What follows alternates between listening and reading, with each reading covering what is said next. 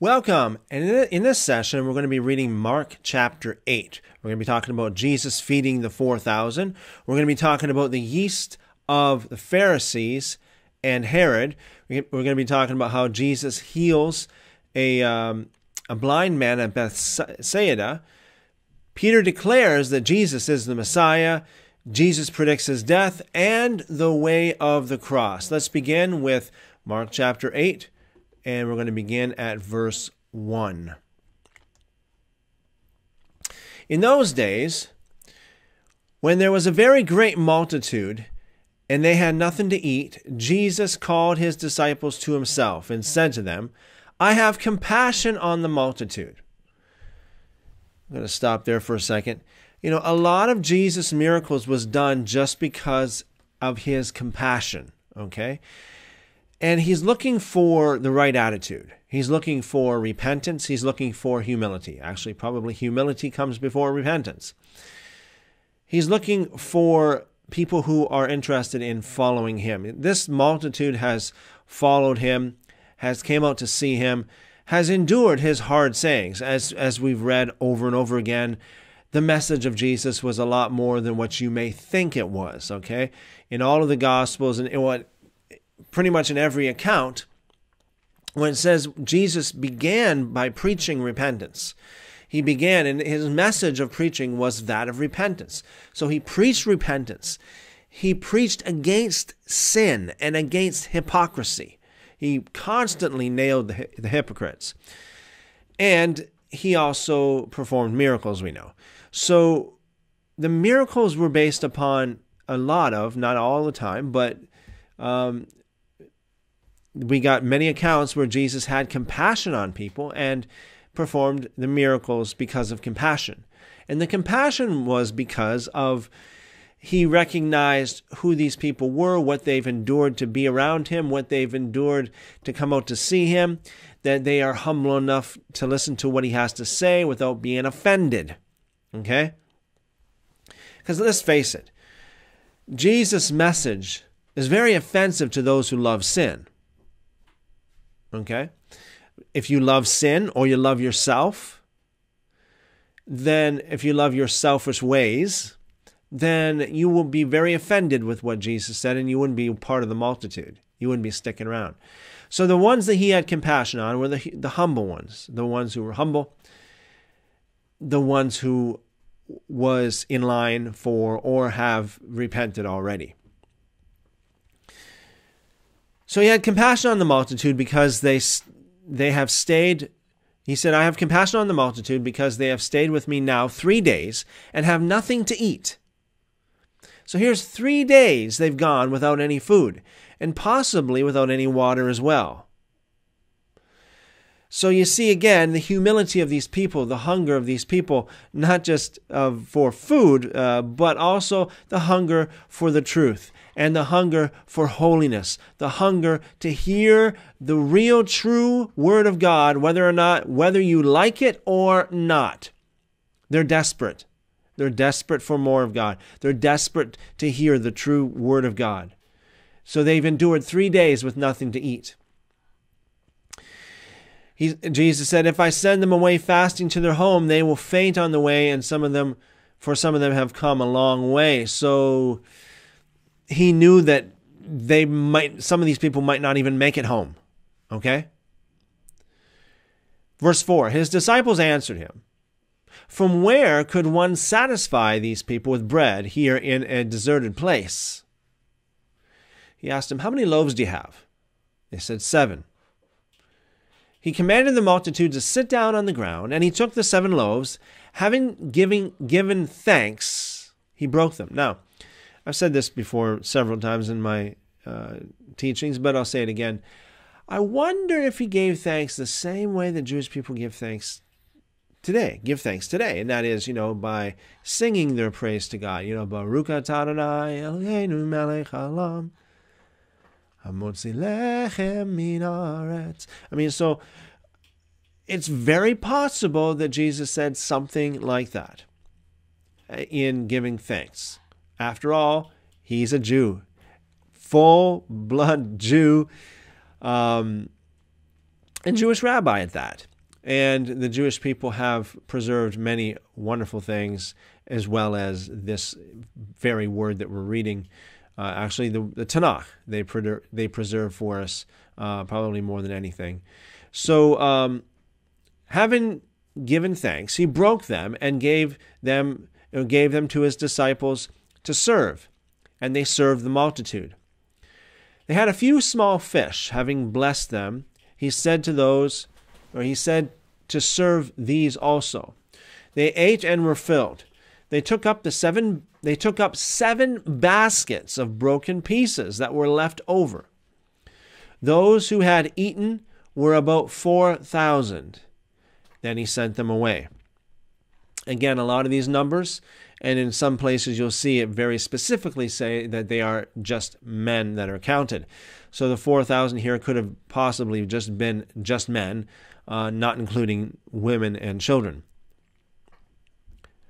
That's quite the miracle, feeding 4,000 plus with just 7 loaves of bread and 2 fish. Verse 10, immediately he entered into the boat with his disciples and came into the region of Dalmanutha. The Pharisees, or the Parushim, as they are called in Hebrew, came out and began to question him, seeking from him a sign from heaven, testing him. Okay. Once again, Jesus did a lot of his signs, a lot of his miracles because of compassion, and not just because someone's testing him to see if he can. It's almost like as if he's a magician or something. Verse 12, he sighed deeply in his spirit, and he said, why does this generation seek a sign? Now here in the notes I got the word translated generation here is genea, the Greek word genea. It could also be translated people, race, or family. Okay, so why does this generation seek a sign? Or why does this race, or even you would say, why does the human race, why do humans seek a sign? Most certainly I tell you, no sign will be given to this generation. Notice Mark leaves out what a lot of different Gospels put in, and that is that Jesus says that no sign will be given this generation except the sign of the prophet Jonah. So again, what we're reading here is a very condensed or of a more boiled down, so to speak, version of the Gospel, because this is the smallest, the shortest Gospel amongst the 4 Gospels, Matthew, Mark, Luke, and John. Verse 13, he left them, and again entering into the boat, departed to the other side. They forgot to take bread. They didn't have more than 1 loaf in the boat with them. So see what Mark is doing here is he's painting a picture here. Here's the context. They forgot to take bread. They're probably going, oh man, I forgot to take bread. I forgot to take bread. I mean, we don't have any bread here. We only got 1 loaf. And in that context, Jesus warned them, saying, take heed, beware of the yeast of the Pharisees and the yeast of Herod. They reasoned with one another, saying, is it because we have no bread? Jesus, perceiving it, said to them, why do you reason that it is because you have no bread? Don't you perceive yet? Don't you understand? Neither understand. Don't you know? How can you not get it yet? Is your heart still hardened? Having eyes, don't you see? Having ears, don't you hear? Don't you remember? When I broke the 5 loaves among the 5,000, how many baskets full of broken pieces did you take up? They told him 12. When the 7 loaves fed the 4,000, how many baskets full of broken pieces did you take up? They told him 7. He said, don't you understand yet? In other words, Jesus was saying to them, listen, I'm not worried about bread. I'm not worried about bread. I'm not talking about the food you eat here. I'm talking about the yeast of the Pharisees and of Herod. So the scriptures speak of yeast as, obviously it's a leavening agent. It's what puffs up. It is the symbol of pride. Okay, we know the pride is one of the three roots of sin. And actually, one might argue that sin does not exist without pride being the foundation. It's like behind every sin, there's pride. Some kind of selfish, some kind of pride, something behind every sin, where somebody lifts themselves up against the word of God, against the law of God, against, a man of God, whatever the case may be, against somebody else in pride. Okay? So the yeast of the Pharisees is pride. Okay? That's the problem that the Pharisees had, the number one problem that the Pharisees had. They did not have the wrong doctrine, because we know that in Matthew chapter 23, and check out my video on Matthew 23, that Jesus told his disciples to listen to the Pharisees. Do and observe all they tell you to do and observe, he said. But just don't do what they do, because what they do is different than what they say. So listen to what they say, but don't do what they do, because they're sinners, they're hypocrites. They say one thing and do the opposite. Okay, so verse 22, he came to Bethsaida. They brought a blind man to him and begged him to touch him. He took hold of the blind man by the hand and brought him out of the village. When he had spat in his eyes, how would you like someone to spit in your eyes?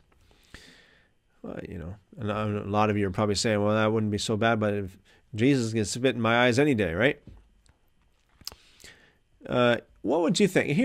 What would you think if you went to church and a pastor did that to you? Pastors? Church leaders? What would Jesus do? You're supposed to do what Jesus would do, right? So, when Jesus spat on his eyes and laid his hands on him, he asked him if he saw anything. He looked up and said, I see men, for I see them like trees walking. So I can't see them very well yet, but I'm starting to see. Then again, he laid his hands on his eyes. So this is like take two. He looked intently and was restored and saw everyone clearly. He sent him away to his house, saying, Don't enter into the village, nor tell anyone in the village. And I always say this, Jesus almost always tells people not to tell anybody else about the wonderful miracles that they've experienced, that they received. There can be a few different reasons for this. Number one, that Jesus knows that if the people knew about it, that there'd be too many people coming out, and he would be swamped with people, and he wouldn't be able to cater to everybody. Another thing is that he was a humble man. He said, I am meek and lowly in heart, in another passage. So he's not out for attention. He's not out to be a show-off. He's not out to get his name. He's not out for a name and a fame, if you know what I mean. He is out just to do the will of the Father. 27, Jesus went out with his disciples into the villages of Caesarea Philippi. On the way, he asked his disciples, Who do men say that I am? They told him, John the Baptizer, and others say Elijah, but others, one of the prophets. He said to them, But who do you say that I am? Peter. Now, it's interesting. Peter is always the first one. Like, he seems to be the one that's just always the first one to jump. He's the first one to say, to tell Jesus to call him out to walk on the water. The first one to speak up on the Mount of Transfiguration, the first one to speak up in the book of Acts, the first one to say this, the first one to the tomb. He seems to always be like the first one he just jumps on these kind of opportunities. So Jesus asked them all, Who do you say that I am? And Peter answered, you are the Messiah, the Christ. Christ, Messiah means the same thing. Hebrew, Mashiach. Verse 30. He commanded them that they should tell no one about him. Here we go again. Again and again and again and again. He began to teach them that the Son of Man, again, the Son of Man here is a very important term. Son of Man, in Hebrew, Ben Adam, means son of Adam, or you can also translate it seed of Adam. For those of you who have never heard it explained like this before, when I say seed of Adam, you might clue in at that point in time. But when Adam and Eve sinned, the first promise of the Messiah was that their seed would crush the serpent's head. So the word Son of Man, the term Son of Man here, is a direct reference to the Messiah. So in every Jewish mind in those days, and even in these days as well, if you say the seed of Adam, Ben Adam, the Jews would recognize that as this is the Messiah. Son of Man is synonymous with the word Messiah, okay? So he began to teach them that the Son of Man must suffer many things, Jesus, as we follow Jesus, as we follow his steps, we're not going to be catered to. We're not going to be spoon-fed. God does not spoil his children. We are going to have to go through some tough times. You might struggle with temptation. You might struggle with sin. You might struggle with selfishness. Struggle with pride. But you got to put it down. And you got to take up your cross and follow him. You've got to be willing to sacrifice all. You've got to be willing to look at Jesus on the cross and say with Paul in Galatians 2:20, I am crucified with Christ. Nevertheless I live, yet not I, but Christ, Mashiach, lives in me. In the life I now live, I live by the faith of the Son of God who loved me and gave himself for me. So the Son of Man must suffer many things and be rejected by the elders, the chief priests, and the scribes, and be killed. So here, he must suffer. He must be rejected. So here's the teaching of Jesus, that the Messiah, the religious Jewish leader, must suffer and be rejected by the religious elders and by the chief priests, the religious chief priests, the very, very, very important to understand. Jesus is saying here that the Messiah, the religious Messiah, is going to be rejected by the leaders of the religious people, by the religious leaders in that day, and the scribes, it says here. The scribes being the ones who actually preserved and copied and delivered the scriptures to the people, the Torah, the prophets, the scriptures to the people. And be killed, he said, and after 3 days rise again. He spoke to them openly. Peter took him and began to rebuke him. Okay, so Peter's like, oh, no. He's like, oh, no, the Messiah, you're the Messiah. I know you're the Messiah.